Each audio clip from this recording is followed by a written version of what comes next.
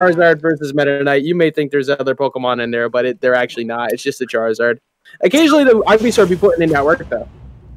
Yeah, for today. Today was the one time that I saw his Wi-Fi Squirtle do anything but hit down B.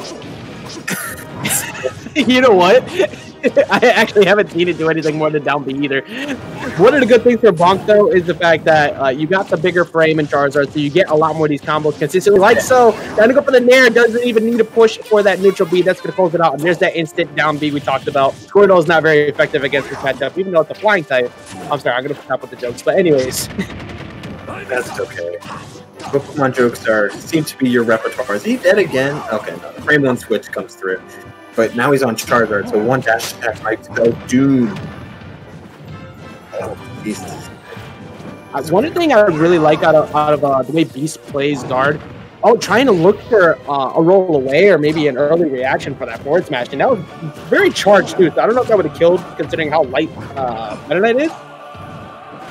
But what I was saying is I really love the way that Beast utilizes these nairs. It kind of reminds me almost of PM Charizard if you ever watch some of the good players from that. I feel like I recall something. What I always see him use the Charizard's Nair for is just like sheer coverage. Like his combo game is never like fully extensive. He'll go for the 1-2 piece combo, but he's always looking just to cover wide amounts of space. And Charizard can do that super well, since he's not worried about damage output or making sure he has the percent lead. Yeah, meanwhile, one person who's not worried too much about damage at all is Bonk, even though sitting at high percent right now. Okay, trying to go for 2 to maybe mix up Beast there, but gonna get caught by that up air finally. But still, cruising at 0% compared to the 141. That first stock being taken so early. Just dimensional cable right back to center stage into immediate drill. You gotta be careful with those side Beasts, dude. They have that really strong spike hitbox. Okay, so this matchup can be even around this percent. You get hit by one of those back airs as Metaknight at the ledge, but that up out of shield is going to take it, going to call it the stock. And Squirtle doesn't exist, but the Ivysaur is back into play. Yeah, we might just try and see a little bit more of this Ivysaur, assuming he doesn't get like laddered off stage a little bit. You kind of need some damage here, and you're not looking to get exploited at low percent. Never mind. He is looking to exploit it at low percent. Man, that would have been a great time for Bonk to like kill him, but I guess we weren't on the same page. I kind of look for some option coverage. I like the idea of waiting to go for that uppy out of the shield. You don't want to use that too often. That fly is super strong though with the invincibility at the startup. A good cross up by Bonk. If you guess wrong, you just die there, and he was able to mix up Beast. Dash cancel jab. That was interesting. Gonna get a little bit more damage on board. I guess Metaknight's jab is like super fast. I think it's like frame 3 or 4. So yeah, Metaknight is so nearly unpunishable to begin with. You have that forward smash that has next to no end lag. Down tilts are so hard to punish, and you get mixed up in the dash attack all the time. While going for the rising side, be committing to the option. Also, I mean, you're up a stock at that point too, so if you make a mistake, it's fine.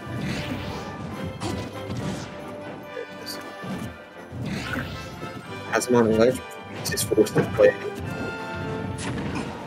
The percent difference was so far in Bonk's favor that this is going to be a rough one. But Metaknight is rather light, so very simple. Exactly, very similar to the matchup that we saw for Hybrid against Mouserat, or Hydra, excuse me.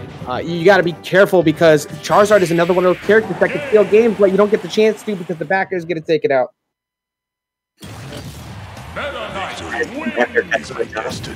Jumping out of shield is a frequent option that a lot of players choose to rely on, and if you have a long lingering area, or just put a full hop out there, and you can start hitting some panic options, and at 157 or higher, you can willing to bet some players are looking for comfort options.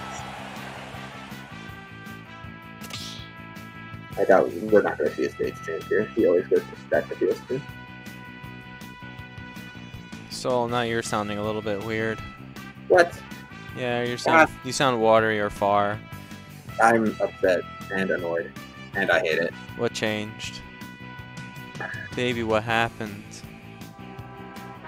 What is love? Okay, so it wasn't just me because I was just switching back to my other headset Yeah. off of the headphones because you sounded very far. So give me like 2 seconds. Yeah. Do I just need to hold my game closer? It was a little bit outreach. You cut back into normalcy. Keep speaking? Speaking. 1, 2, 3. Yeah, you're kind of cutting out. What? But he's having audio issues. No. Why?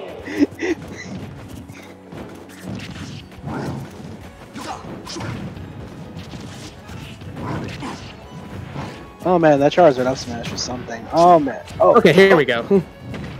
cut him with the. Use the sword. Yeah, cut him. Yeah, you're right. Scrap him, catch him, trying to catch that up air. On the way back down. All right, so Bonk wants to trying to push in, but that time's gonna get caught. Beast recognizing the aggressive approach from Bonk right there, gonna get the fly. It's such a just strong option. You have to respect, even on air to air. Try to go for maybe an early down air, but Bonk holding off. Good job. Hopefully this Knight is back in action and okay, Bonk is choosing to get right back in the action as he dashes forward with a jab. Late dash attack into a shuttle loop. Oh, I like the idea right there. Normally, you would expect them to go for that dash attack on the far end because they're trying to air dodge away. So maybe Bonk tries to air dodge in. Oh, and getting caught a little bit off guard there by the neutral beast, going to end up taking out the stock.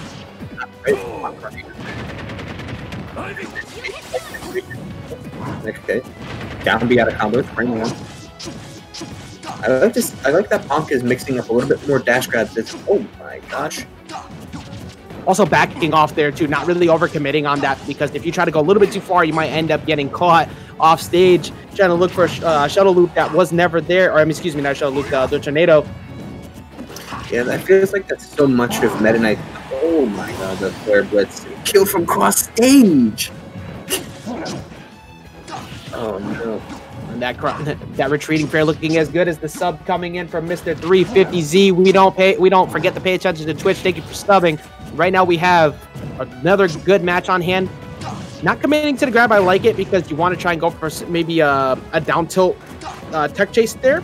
But Bonk just trying to find an opportunity to get the stock off at the edge, trying to look for the back out of shield. A down air attempt to almost get a punish them, but no spot dodge out of Bonk. Another parry, 2 of those parries, and the drill is going to cover the extended stay at ledge. A lot of the times that drill can like either 2-frame or just hit directly below ledge. Then it sticks it stored out pretty far. And oh my god, the object coverage coming from Beast, looking for maybe an air dodge or something a little bit aggressive there at the ledge. Not going to get it. But here's the Ivy Tail we were talking about before. It could every once in a while get to go for the Pokemon switch into fly to be able to deal with any air-to-air damage. What Bonk's going to do is you're going to get caught by the ledge. You got to be careful with maybe 4 throws at the ledge at this point. Rapid Stab, get a back off Beast. Waiting for the tech roll in as the flare blitz the wrong way. Alright, we're able to stay alive a little bit longer and actually Bonk. Okay, alright. The new neutral for that was Mensa squared. Yeah, no, that was Mensa cubed. Yeah, there you go. 3 times in a row, Flare Blitz is gonna take out. The first one was just the bait. The second one was the ability to catch them off guard, and then the third one was exactly just feeling stupid. So, Flare Blitz worked out somehow, and Bonk's gonna have to hold that out. It was an elaborate bait. He was playing 4-dimensional chess. He could smell it. Jeff, can you ask me a quick favor? Can you just possibly lower the Discord chat volume just a little bit for the game audio?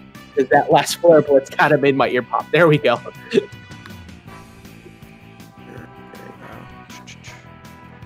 That's perfect. That is perfect volume. So I wonder where we're gonna go. I think with that, how long they're taking, they might possibly switch off this stage, and I think the room that Beast has had to work with might not be in the favor of Bonk, so we might possibly see a smaller stage. I could understand, like, okay, no switch of stage. I was thinking, like, maybe you see something like Smashville, but, like, Peachy does super well on Smashville, so... I'm sorry, I just looked at chat. Flowchart, use Flare Blitz. Did it hit? Yes. Taunt. No? Use Flare Blitz again. mental plays there. So yeah, like you just said, we're gonna be sticking it out on PS2 here. Great stage for both players. It really worked out well for Beast. Really kind of recognizing when Bonk is trying to push the initiative, and that's the key when you're a big body character like Charizard. You can't just try to box with somebody. You always have to kind of react in anticipation. These cross-up nairs, though, almost getting the jump call, too, with that up air.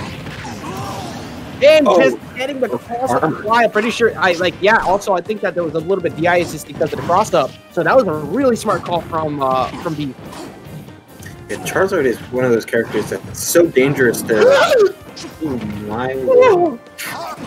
Speaking of danger. Alright, Beast is figuring something out. Bonk is in danger zone. Bonk needs help. Somebody send help, please.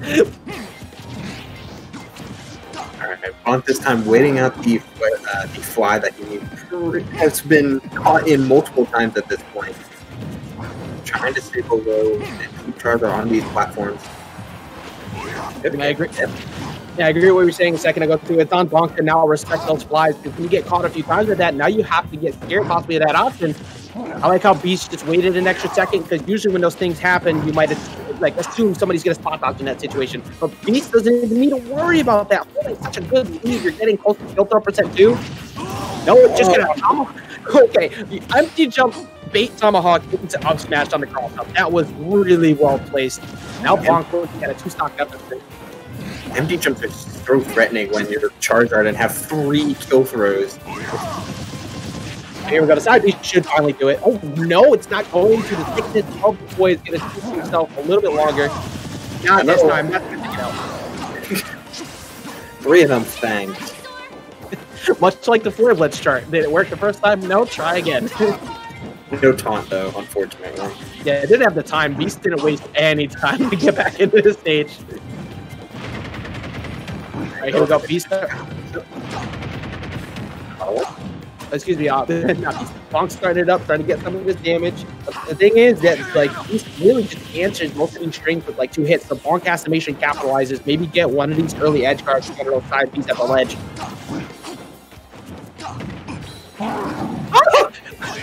I wonder if that was another Flare Blitz the wrong way, or he's reading tech roll in. Oh my god. So that's something that you'll see out of Beast every once in a while too, especially when you're at the ledge. If you happen to get forced into a jab lock situation, here we go. That's something Bonk is held on to throughout the set. We saw it a lot against Hydra, but not against Beast because he understands the risk versus reward that comes with doing that right next to Charizard. Getting the switch off of IV immediately, not allowing for some potential 1% strength with this big body of Zard. I like how he's incorporating a lot more of these grabs, not letting Charizard just sit in shield and act out of it. Make sure that you're always on. Here we go. And Beast just threatening with his short jumps. But Bonk finally getting in. It's like, okay, I'm going to keep you grounded, draw that jab, kind of look for maybe a drop off a ledge back air. That's usually what you'll see at a situation for Charizard. But the call, you're looking at 1 ENF toe. The challenge Charizard though.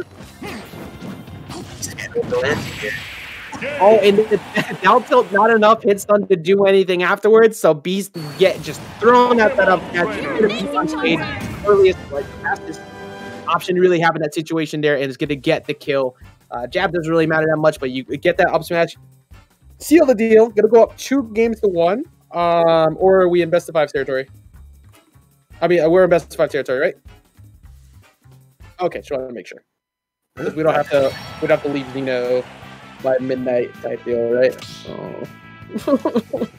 Cheers. I'm sorry. Also, one thing that I have yet to do. Oh, I'm sorry. Yeah, mics are exploding. I didn't mean to. I'm so sorry. Are you guys wearing headphones? I am. Yes. Yeah. Oh man, that's even more confusing then. All right. Look, man. I don't know. I'm gonna turn off my game audio feed to you guys and see if that makes a difference. Okay. All right. All right. So we're doing with no game audio, but it is what it is. We'll deal with what we got.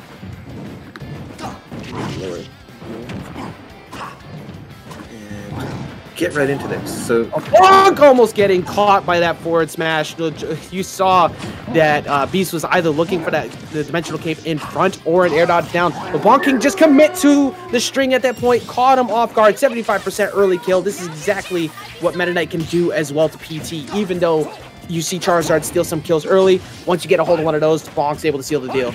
And that's why you keep staying on PS2, even though he's playing a lot more grounded, trying to punish a lot of the landing. Okay, wait a minute. Vine Whip's gonna catch a lot of these empty jumps from Bonk.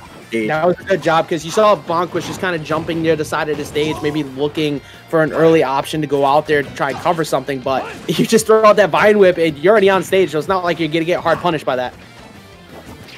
Not even a little bit. Vine Whip's already like not exactly unsafe. This run-up shield was just grabbed. Wow, you know what? That was a good idea too, because you sit there, you throw out that forward smash, right? And they're out of position, so you're not sure if they could actually punish you. And then you throw out that fly. I really like the movement from Beast, which led right to that back air. Throwing out those up airs, trying to just throw out some coverage, force Bonk to stay low, and that's going to catch him. And once again, almost I think he was looking for a jab block there. Bonk is now forced to get yet another early string after, what was it, 75% first stock, now looking at a deficit behind, while Beast is at 43%. Just the F tilt to kind of keep him off. What is like so pivotal in a situation like this is to minimize damage, and Bonk has been only okay at a lot of that. Charizard's damage output is incredible, but Beast's just in nature to call things out are just so dangerous for a light character like that. The titanium set on Beast that just nair directly in front of a Metaknight forward smash is absolutely insane. And Bonk gonna get caught by the dash cancel up tilt once again. That's been such a good landing coverage. Throwing out some tactical crouching, looking for the, the landing in front of him. All right, back air is going to take it out. No tech. And Bonk still has the opportunity to close this game out. Also going to throw a little bit of tactical crouching too. Back here, back throw is just going to do it though. I don't know if that was DI assisted or not, but we are taking a full one-way trip to the blast zone, and that's going to be Beast taking it and going up 3-1 over Bonk here on Losers. That was a rough set of DI, and it goes to show like a lot of the difficulties certain characters can have against a heavier characters or characters with a skill set like IluZ, where like they're more about like a range of impact kind of zone. Metaknight, while has like a pretty solid advantage, his like the way to get it is rather linear, and when you actually have your combo strings going, each up air is a little bit more technical than the last. And if you're dropping those, whether because of Wi-Fi or because of other issues, like then you're leaving yourself open to just another big swing that Beast was throwing out regularly, like frame 6 up smash for a reason. Also, just one thing, I do